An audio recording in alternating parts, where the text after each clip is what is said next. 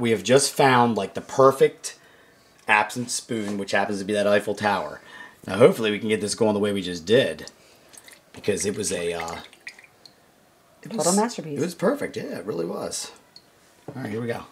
Let's see what happens. Come on.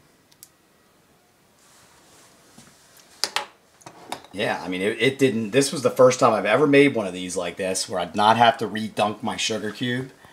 Hopefully, we won't have to. I was just able to like keep it going with what was left here.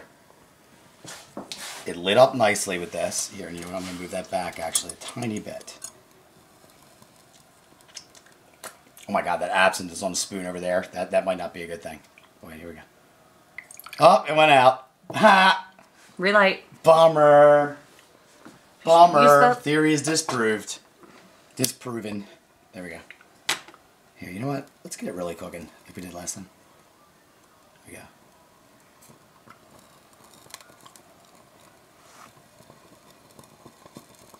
There it goes. That's more like it. Mm-hmm.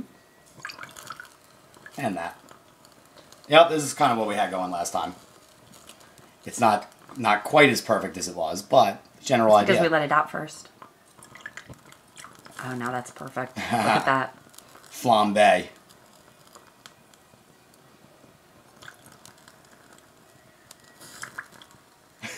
Yeah, it is perfect.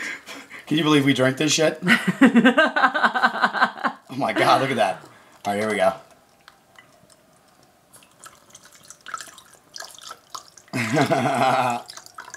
Perfection. I made a hell of a mess, sorry, but... No, it's gorgeous. This is going to be a good one. Look at that. Look at that. Give it a little stir. One absinthe, ready to go. Flambéed. Nice. Ooh, hot glass. Yum. There we go. Cool.